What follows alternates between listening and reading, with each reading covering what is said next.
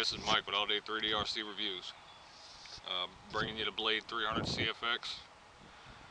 In previous videos I had the Blade 360 CFX and 180 CFX, and now I have the 300 CFX.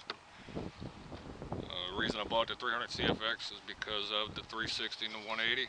I had plenty of fun with those two, and figured I'd go ahead and get the 300, assuming that what I was getting would be somewhere along the same lines as the other two. And I gotta tell you, I'm not impressed with it at all. There's just so much slack in the head, even though it's all aluminum, nicely done. Swash plate looks good, all that stuff looks good, but there's just so much slack between the head, the swash plate, linkages, and the anti-rotation brackets. Just side-to-side play through here. There's a lot of play in the blades right here. All the links have slop in them and everything. So it's just, it flies okay. I'll say that it does fly okay, but it doesn't fly like the other two. You know, the other two were definitely worth my money buying, and this one here, I feel that it wasn't worth anything, to be honest with you. But I do like the overall look of the helicopter, and I know helicopters can be modded and all this other stuff, and if y'all have any suggestions or sites that I can go to get modifications for it so that I can take all the slop out of it, I'd appreciate it. Leave me a comment or leave me a website, either way. Or if y'all have any suggestions on what I can do to if y'all have done anything with it and it's worked, tell me about it. Let me know so I can get this one going.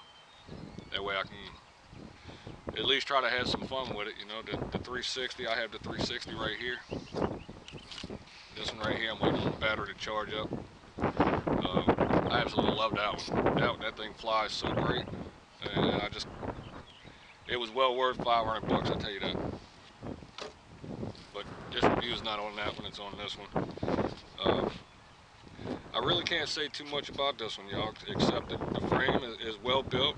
The frame's well built. The tail is exactly the same as the 360. It's all plastic, you know, plastic grips and plastic tail pitch slider, and it's weighted just like the 360.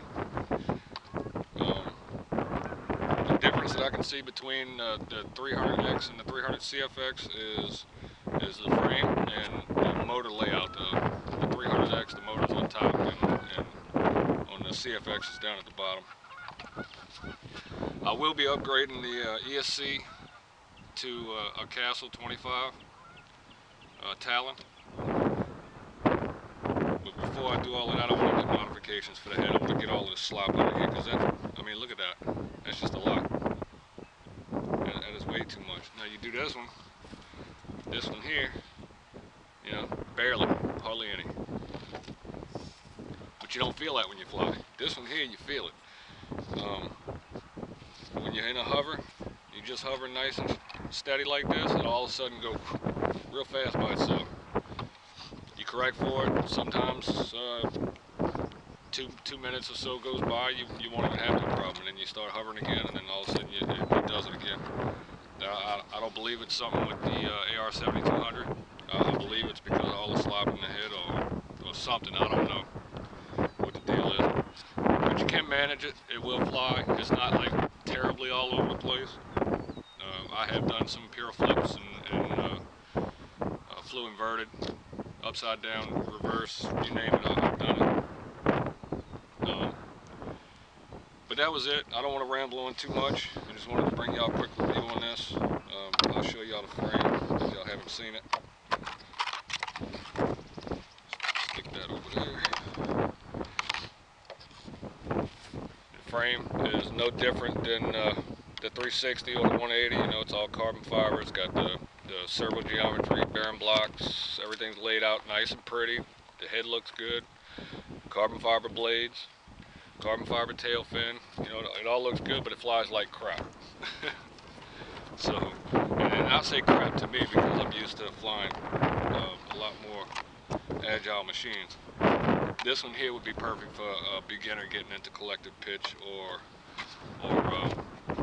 somebody trying to that's already flown collected pitch, maybe a mini CP or something like that, and wants to go to something a little bigger to improve their skills. But this is definitely not something that you can slam around the sky right out the box, because the plastic gear servos, they strip, they break, you know. That's something I don't get neither. Is it comes with metal. This one here comes with plastic geared servos with metal arms, and you get metal geared servos on the 360 with plastic arms. So it's kind of like Blade or Horizon, kind of put money in places where they didn't need to put it, and should have put it where they really needed it. So until then, I'll bring y'all a flight review on this. Maybe y'all can see what I'm talking about in the video.